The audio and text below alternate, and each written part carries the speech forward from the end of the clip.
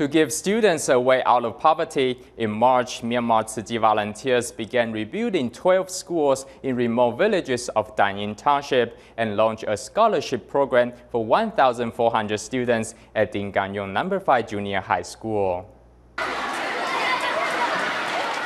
For 4 years now, TzuChi volunteers have brought their love and care to help improve the lives of the needy students of Thingangyun No. 5 Junior High School. In 2009, TzuChi completed the rebuilding of a local school destroyed by Cyclone Nargis, marking it as TzuChi's first Project Hope in Myanmar. From that point forward, students looked forward to seeing the angels clad in blue and white visit. TzuChi from Taiwan's visits each year makes us very happy, as their subsidies allowed us, the children without means to do so, attend school. June is when the students head back to school in this country, and the financial aid given to the over 1,400 students is often put to use to purchase backpacks, school supplies, and other necessities.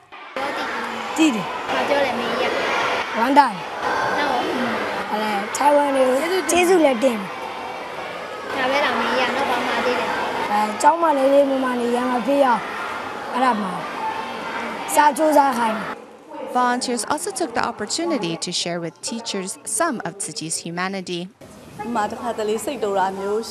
I should curb my temper and learn how to smile more. I should be mindful when teaching students.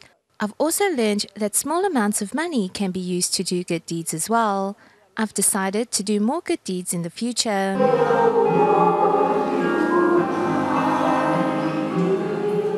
Bravely staring down life's difficulties at the school, teachers and students' hearts are united in facing their challenges in the future.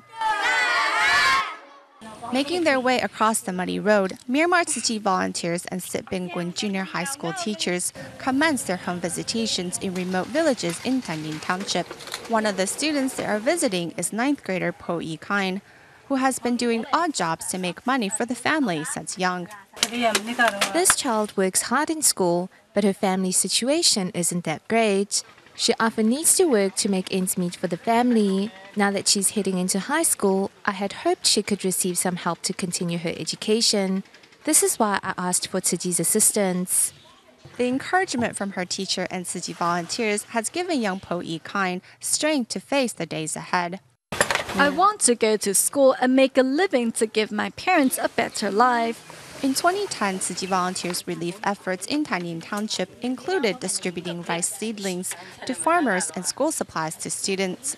This year, efforts were expanded to include the rebuilding of 12 schools in remote areas and scholarships for needy students to fulfill their educational dreams. The kids that come from farming villages, when compared to city kids, are more likely to have a difficult home life.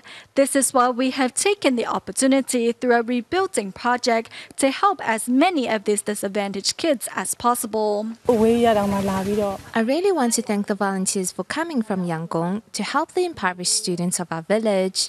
All of our kids want to go to school, and TzuChi's assistance has given them hope. As a resident of the village, I am extremely moved.